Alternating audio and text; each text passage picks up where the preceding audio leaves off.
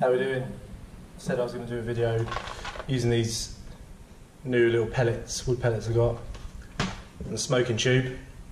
So the plan is fill this with these, and then I'm going to just take some ordinary coarse sea salt,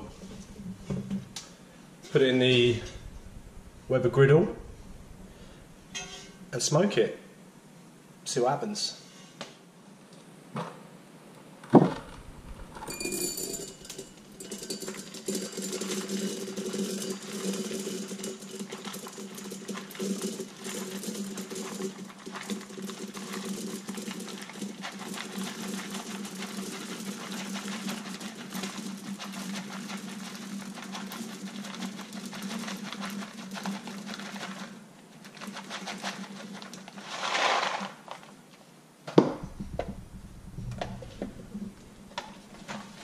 It's a fair old amount, and there's not many left.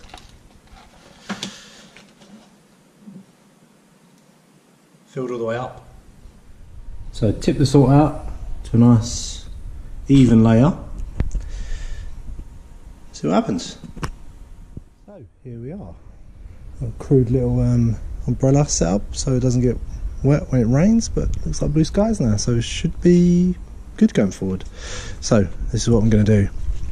Taking out all the attachments to the barbecue so I can gain access to the gas igniter, which is there,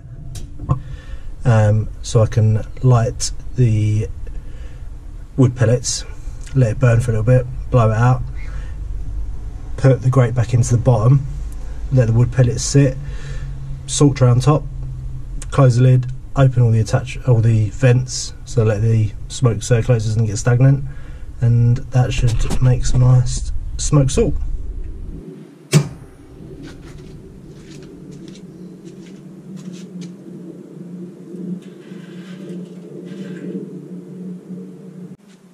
I cheated. I went inside and lit it on the gas hob because you want it to start burning at the top. That's why in a lot of videos I've seen they use like a blowtorch. Get right on the top, around the sides. So we're going to let this smoulder for 5 minutes or so, and then blow it out, and that should produce enough smoke through the salt. So yeah, so good. So I put the grate back in. Smoky tube's going to go down there. Then the top grill's going to go back in. That's it. That's all you want to see. Nice bit of smoke coming out, and then obviously salt dish ready to go. There we go, it's producing quite a lot of smoke now, so that's good. I'm going to close the lid, open the vent on the top,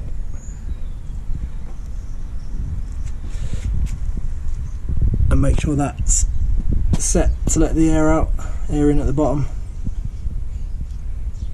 And then leave it for about 45 minutes, I suppose. Salt come out well. It's got a nice colour to it. And apparently it tastes of smoke. So that's good.